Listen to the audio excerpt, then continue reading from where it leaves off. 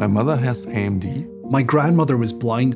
My grandfather, he was an aerospace engineer, he was also a photographer. And so I remember going from being taught to develop film in a dark room to him losing his sight. Macular degeneration is the most common condition that people suffer from, probably from the age of 55, 60 onwards. Everyone knows someone who has macular degeneration. We call it AMD. The cells just gradually melt away and they lose their central vision. Like if you put your hands in 10 centimeters in distance in front of your eye, you can see the periphery, so I can see that there's a person there, but if I want to have some details, it's impossible. It means they can't recognize faces. They cannot read anymore. They can't drive a car. It interferes with every aspect of life. Previous attempts only achieved slowing of the disease progression, no improvement whatsoever. Visual prostheses to restore vision to the blind have been a big prize for many, arguably centuries. There have been many companies that have built implants. There have been many companies that have pursued gene therapies, drugs.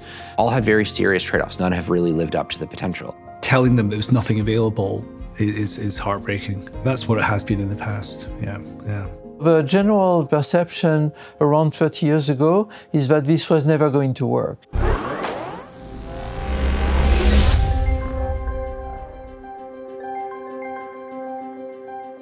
We rely on vision more than anything else. About 40% of the brain power is used for processing visual information. It's also a window into the brain.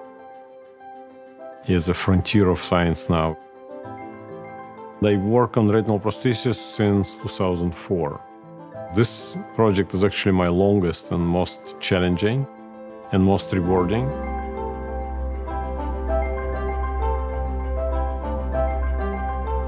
I found this project about vision restoration and I dedicated my life to it. I started my research with my PhD. The professor told me, Mr. Hornig, for this project you need to have 10 years and 10 million Deutsche Mark. How long have you been working on it? About 29 years now. It was a hard work to come from light perception to reading. This took decades. At the beginning we thought it's easy, you stimulate at a certain region on the retina and then the patient sees some patterns.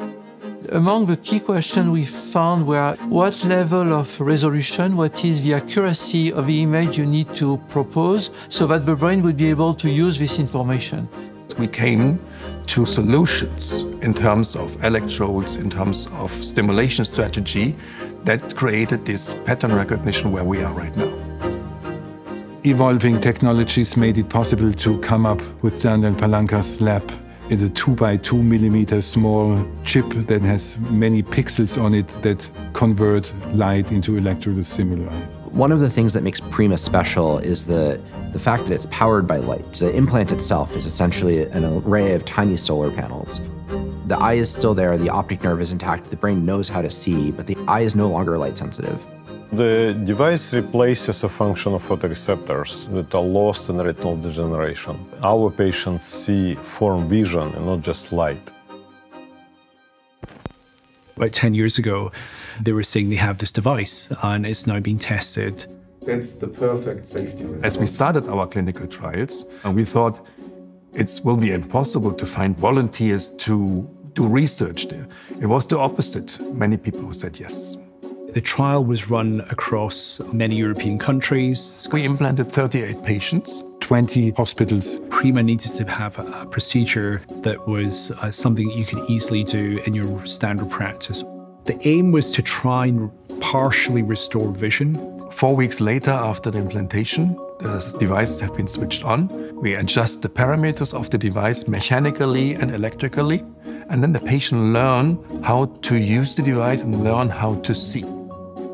When you're running drug trials and things, we have to demonstrate that there's a certain improvement in the numbers and levels of vision to offer patients meaningful benefit that will then lead to a meaningful improvement in quality of life. That's what's been running for the last number of years. The patients are very excited. I was very proud about this. The trial has essentially demonstrated that over 3/4 of patients have reached that improvement, which is quite remarkable.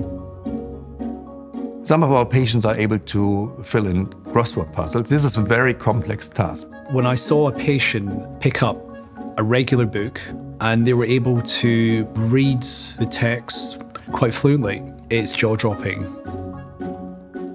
Form vision means that when you glance at something without any scanning, you see a form, you see a shape of a letter, face, and so on, as opposed to source of light that you have to scan over time, and that was characteristic to many other implants in the past. In our case, it's instantaneous form vision, which is key for fast perception, and we see that our patients indeed can read and write. People had never gotten these types of clinical trial results before in humans. People had never gotten a form vision image in the mind's eye of a blind patient before who was unable to recognize faces, and that blew us away. That was a major advance. This publication in the New England Journal of Medicine is a huge confirmation of all the work that we have done in the last 20 years. Now that the trial has demonstrated these results, next step is trying to get it to our patients. It's so beautiful to see that you give vision back to people. The impact is enormous for these patients. The more important is the level of energy it gives you to continue, because the most important is that this is not the end of a story. I remember one patient telling me, I thought my eyes were dead, and now they are still alive. My eyes are still alive. One of our very first patients, I remember after she was switched on, she was a bit teary, and she says that, Mr. Muckett, I know you didn't want to promise me too much, but what you've given me from my age and my time in life, I'll be ever grateful for that. You know, and she's like a grandmother, had a huge family, and she said, I can see again. I thought, you know, I'm a bit emotional now because she was, you know, one of our patients, so.